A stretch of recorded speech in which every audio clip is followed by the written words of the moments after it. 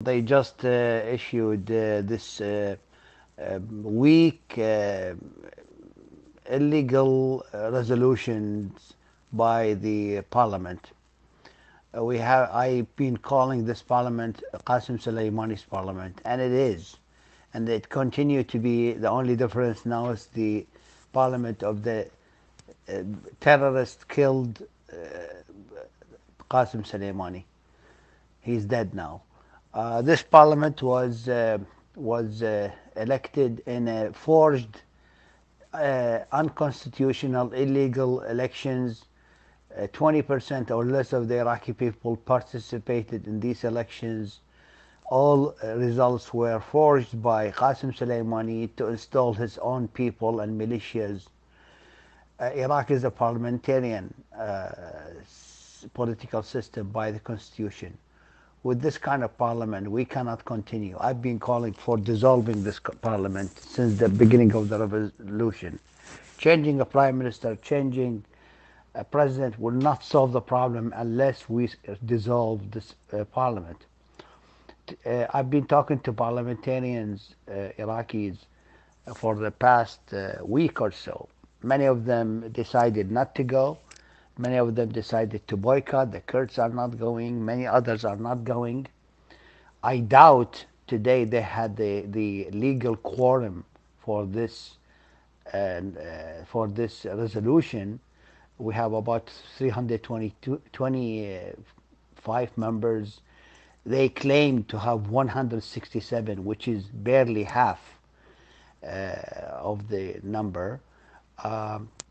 It is insane for a country fighting terrorism to refuse support from Western allies and the United States to help in the war against ISIS, just to satisfy ailing Khamenei.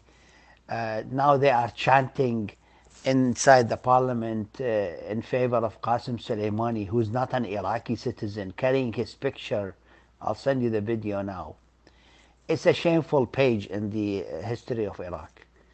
I think the United States should withdraw its acknowledgement of this government. Adr Ahmadi shot himself in the foot. He went to the parliament today. In spite, he never showed up for any parliamentarian sessions since the revolution, which started on the 1st of October.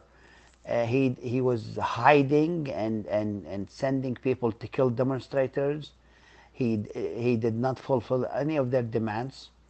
There's a refusal to Qasem Soleimani's symbolic funerals in the Shia land. In Nasiriyah today, they made a symbolic funeral for Qasem Soleimani. The demonstrators stopped it, denied its access, and they shot live bullets on the demonstrators, killing or injuring 4, one is serious injury. Then the demonstrators were able to burn the car carrying the symbolic coffin of Soleimani. Then they went and burned the militia's headquarters, the Al-Hashd headquarters in Nasiriyah. So the Iraq now is divided between the massive Iraqi people, 40 million, and few thousands of militias who are basically presidents in their parliament, and they claim to control the country or represent the country. I cannot even call it a divide. There's a divide between a vast majority with a very small minority of a few thousands funded by the Iraqi government, 2 billion. I mean, yesterday's Qasem Soleimani's funeral showed who is in part of this militias, and they don't exceed more than 20,000. With $2 billion, I can get you 2 million people to get out. They couldn't even pull more than 20,000 yesterday in his funeral in Baghdad. So this is the situation. I think the United States should really deprive Iraq of its legitimacy and sanction this Iraqi government immediately. One more thing I may add is that the current government is a caretaker government. We have to remember This government was overthrown based on the demands of the demonstrators. It did not come on its own. It happened because of pressure, and hundreds of demonstrators died and killed by security forces and by militias with collusion of Abdul Mahdi's government. So this government is a caretaker government. It has limited powers, and it should not be allowed, or it's not legitimate for this kind of government to pass such an important resolution. I just got an update also. None of the Kurds have participated in this vote, and they have not attended the parliament. None of the Sunnis have participated except for 2 or 3 Sunnis. They belong to Khamis al-Khanjar, the terrorist who's been sanctioned recently by the Treasury Department. And I am getting more confirmations that there was no enough number for a quorum to pass this resolution.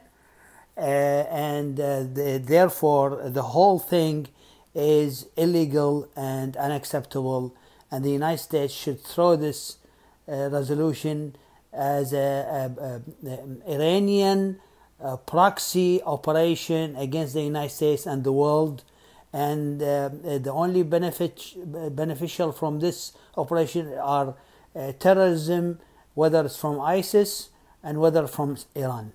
Thank you.